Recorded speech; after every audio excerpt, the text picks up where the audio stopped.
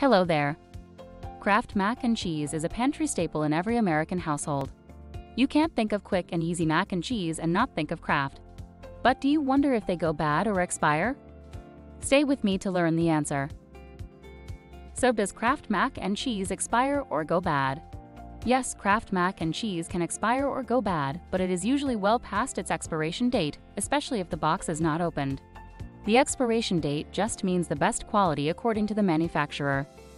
Technically, a box of Kraft Mac and Cheese left unopened can be consumed well after its expiry date and with no noticeable change in quality.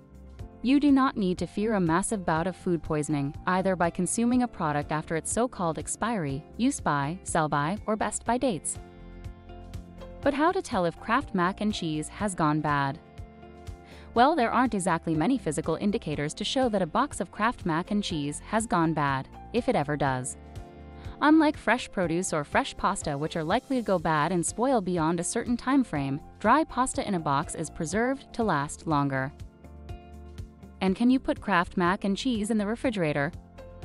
Well, putting your box of unopened Kraft Mac and Cheese will not really do much to lengthen its shelf life. There is a high level of humidity inside the refrigerator, which means a box of pasta that is kept inside it, without first being tightly wrapped and sealed, will be even more susceptible to any moisture that might seep in and cause the mac and cheese to become clumpy or moldy.